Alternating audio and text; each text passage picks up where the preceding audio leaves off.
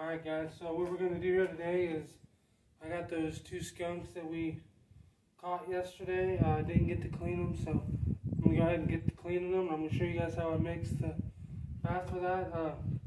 I've never done this before. I watched a video a couple months ago on how to do it. Basically, you just want to take just regular peroxide. You buy it, Walmart, Dollar General, anything like that. Usually for the one I watched, to use one of these for 1 skunk. I have 2 skunks, so I'm going to go ahead and make enough for 2 so I can do them both at the same time. So I'm going to go ahead and put 2 quarts of peroxide in there.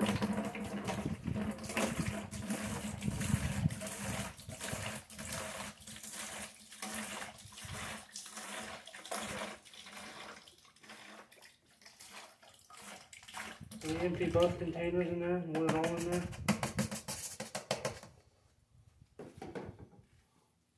And then I've already measured this out. You want about 2 tablespoons of baking soda.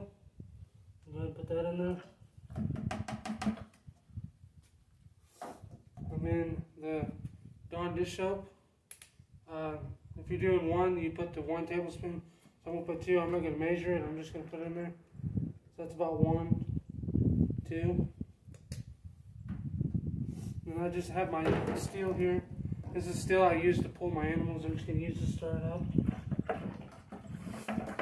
Get that baking soda mixed in there real well.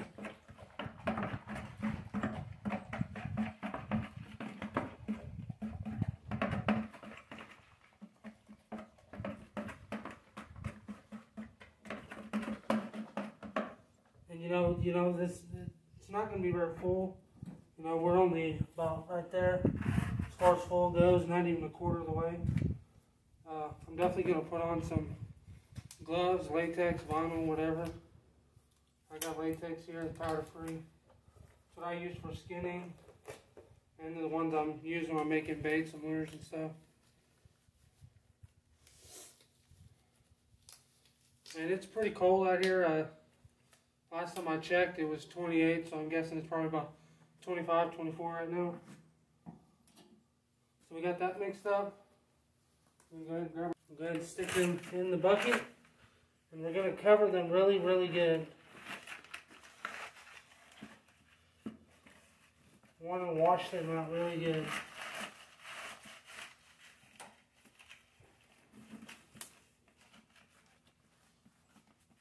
This is going to help eliminate a lot of the smell. It's also going to clean the fur for you.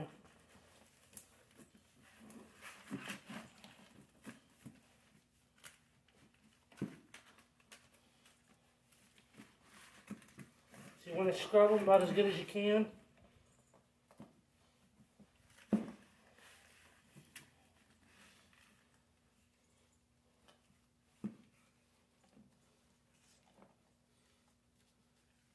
Go ahead and wring the fur out.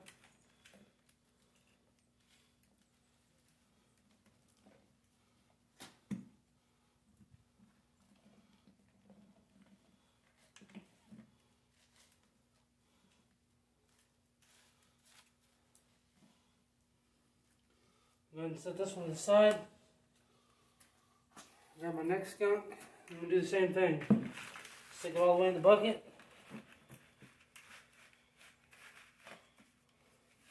Just going to scrub it down really good.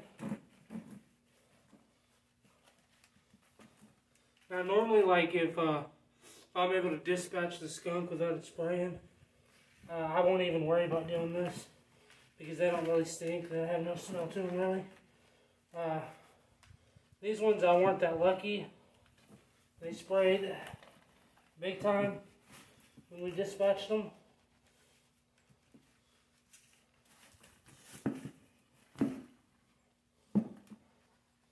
So I'm going to scrub them down really good.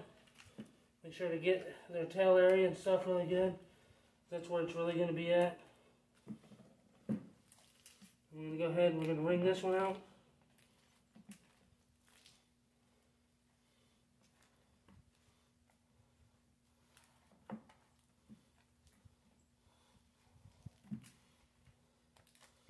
Get as much off as we can.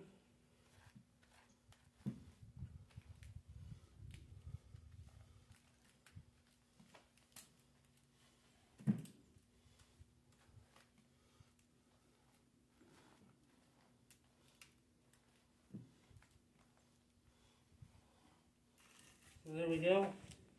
Now I'm going to take I'll take the water hose and I'll lightly just rinse them off. I'm not going to spray them real hard. Just going to lightly rinse that stuff off, and I'm going to let it sit on there for a little bit.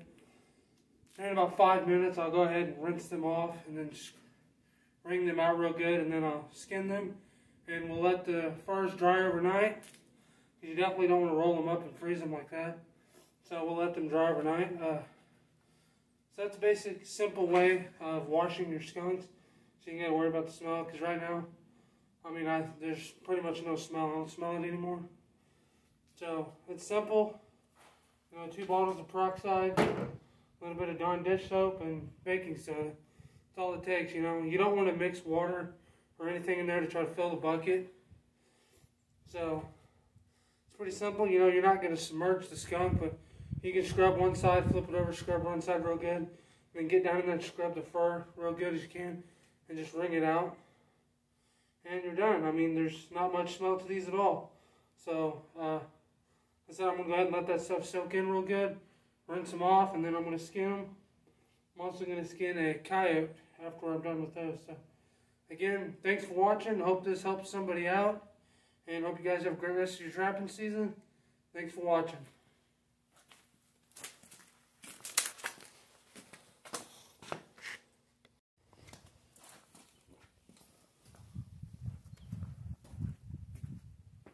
Alright guys, so we'll let the skunk sit and let that soak in a little bit. I was going to rinse them off with the water hose, but I figured it'd be better to just put water in the bucket and rinse them off inside the bucket. So that's what I'm going to do.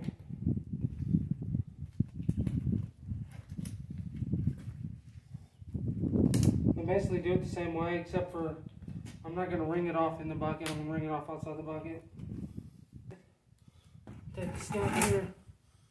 I'm just going to stick it in the bucket.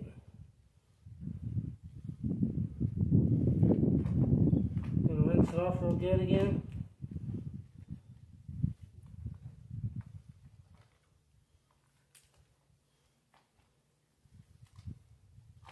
I'm going to make sure to get all that off of there.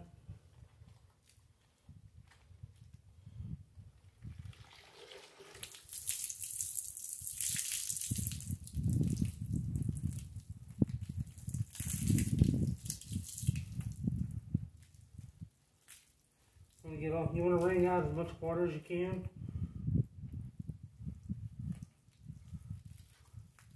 So you get the tail real good, get the legs real good, the chest.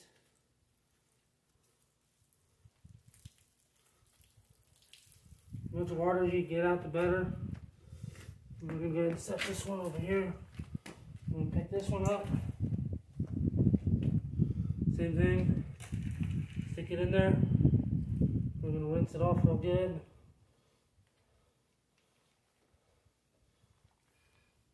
Try to get all those soap duds out of there.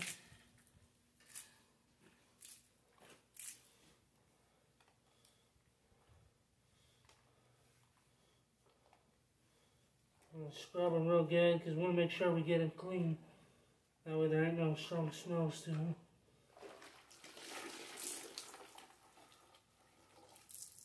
Wring them out real good.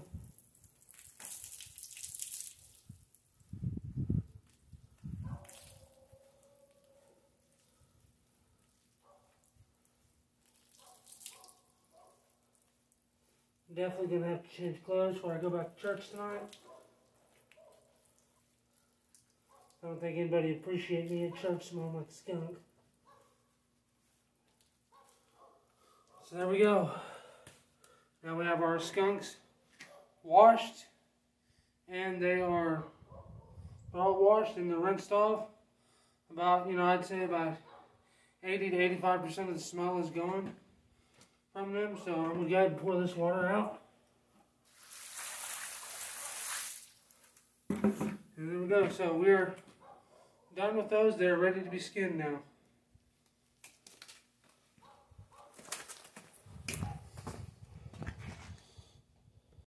Alright, so now I'm going to show you guys how to extract the essence.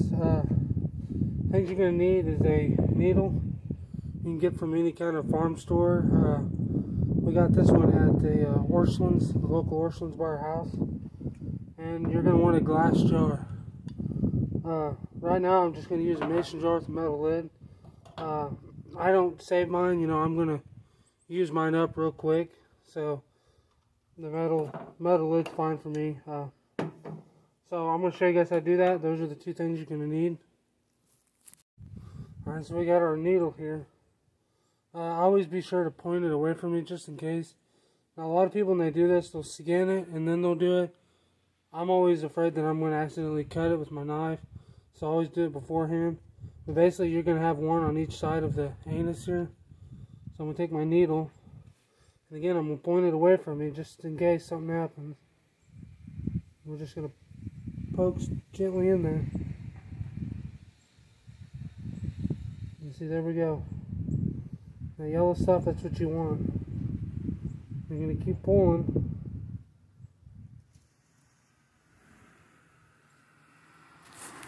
Alright guys, sorry about that. My cousin pulled up and I was talking to him. He didn't want to stick around very long because of what I'm doing here. But like I said, always go away from me. We're going to try it again. Go right in there again. You don't want to push real hard.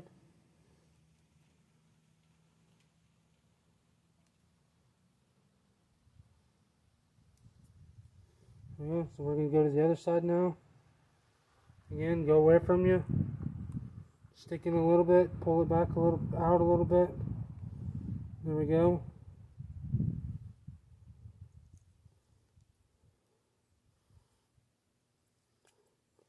Got quite a bit out of that one.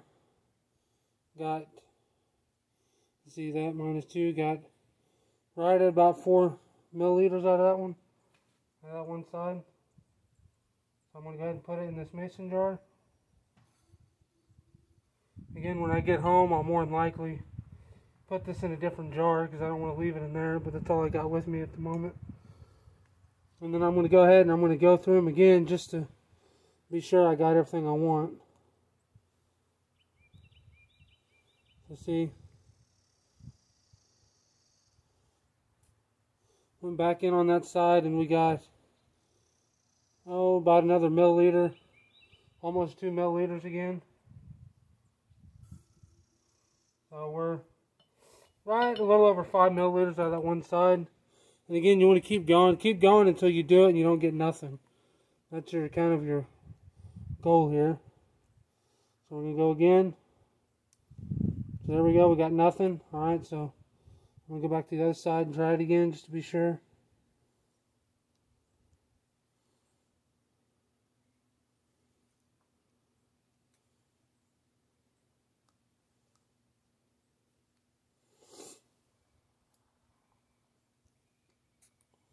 So there we go, I got about 4 milliliters on that pull right there.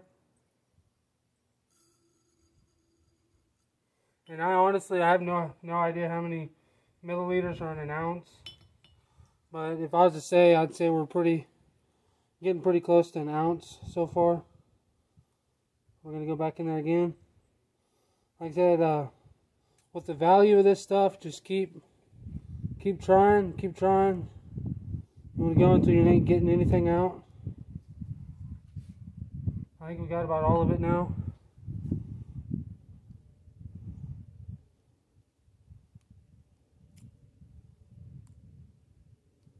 Yeah. I think we got about all of it out of that one. So I'll go ahead and I'm going to grab the other one.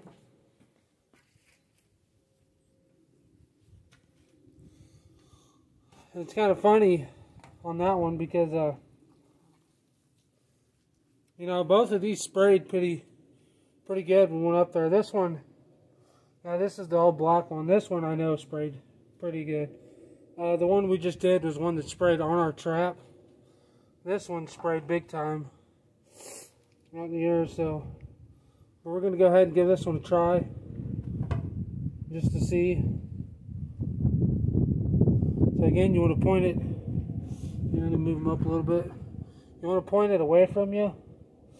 You're going to go right, so like you're going to go in between the anus and the tail, to the side of the anus. We're going to pull, just see if we can get anything out of this one. And the doing this is really, really rough on your needles. I've already done this once before. So after this needle right here will be trash. You usually get once or twice out of it, and that's about it. So this one's actually got quite a bit, surprisingly.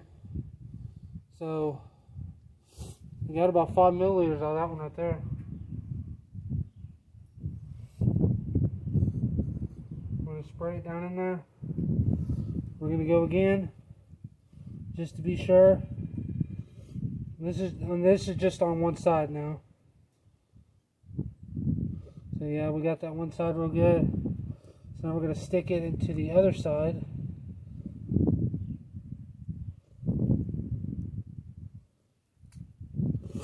That one didn't have very much in it.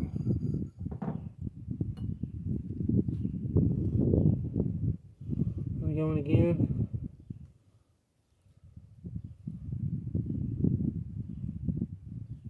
So yeah, I think that's all that one had. I think one side was empty.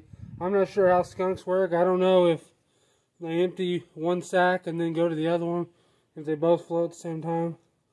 Not sure, but we got the one side. I think the other side was empty.